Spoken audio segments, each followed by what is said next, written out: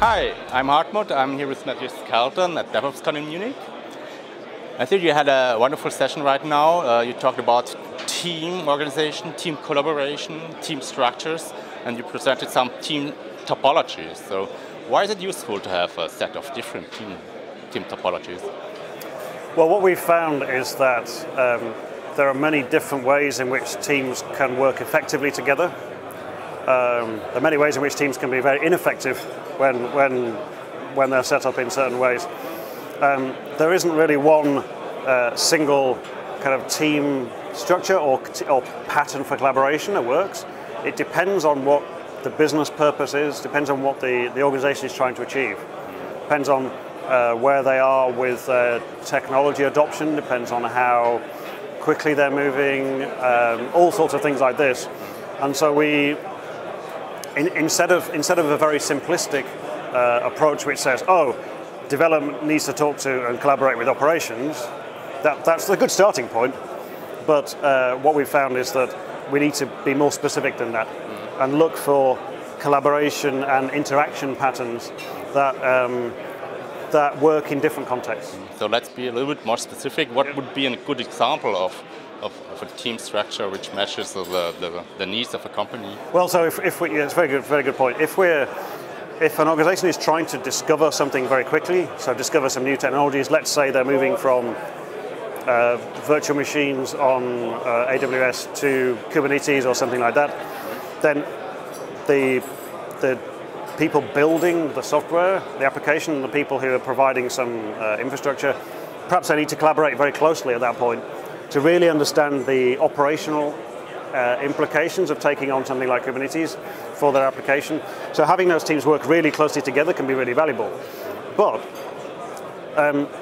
it can also be useful to not need to collaborate so closely, because collaboration comes with a cost, because it's a kind of expensive, if you like, but it produces very good results. Sometimes it's better to deliberately introduce a kind of boundary between teams, so that specifically the product teams can simply rely on a platform and deliver their stuff on top of the platform. And there's less need to collaborate with kind of IT operations at that point, because the hard problems have been solved. So the classic example is Pivotal Cloud Foundry, where there's a hard distinction between application and platform. And the reason that's there is because the hard problems have already been solved, so the application people can just deliver on top of the platform.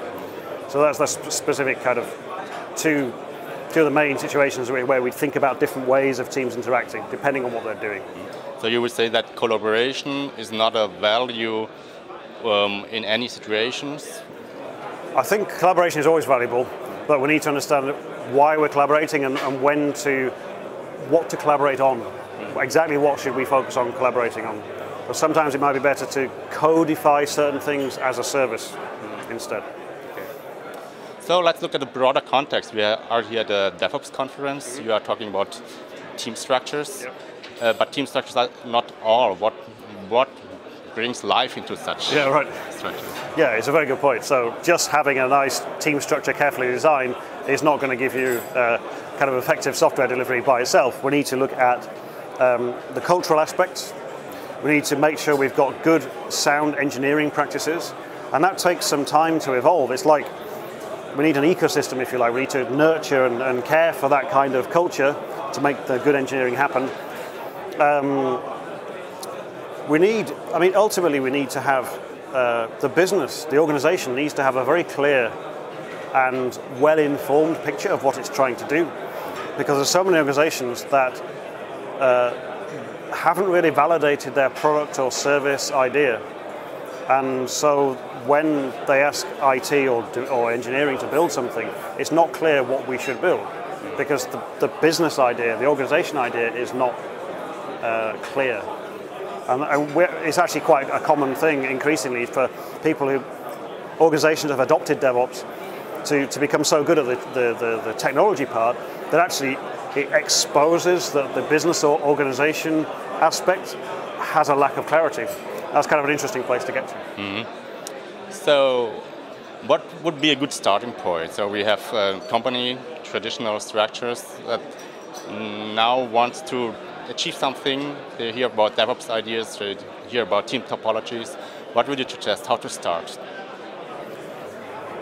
Where to start? So the important thing is to start, is to pick something that's small enough that we can gain some traction, but not trivial. We need to get some buy-in from senior management so that we're allowed to experiment on kind of one stream, if you like. It might be one product, it might be one product area, but we're expecting to learn a lot from doing that. We're expecting to not get it right first time. We're expected to do some things wrong, but to learn very quickly from that. We need to make sure that some people may feel left out at the start, but we need to kind of bring them along by saying, look, don't worry, you're not in this team right now, but our plan is to roll out this approach to you later on. So just wait a little bit, come to the lunchtime pizza sessions, learn about what we're doing, and over time we'll roll out this approach further and further to other teams. But trying to change the whole thing at the same time could work, but it's probably not the best thing for most organizations. Do you see this as a top-down process or more bottom-up? There's a combination of both. We need to enable a very good engineering culture, a culture of learning and kind of safety for experimentation at the bottom up. We need to make sure that there are no individuals who, sometimes you get an individual who's very maybe aggressive, or people are scared of them. Then we need to work out what to do with them, perhaps off to the side somewhere.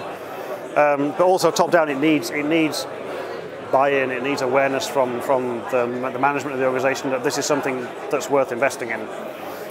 So the combination of top down and bottom up is the right way.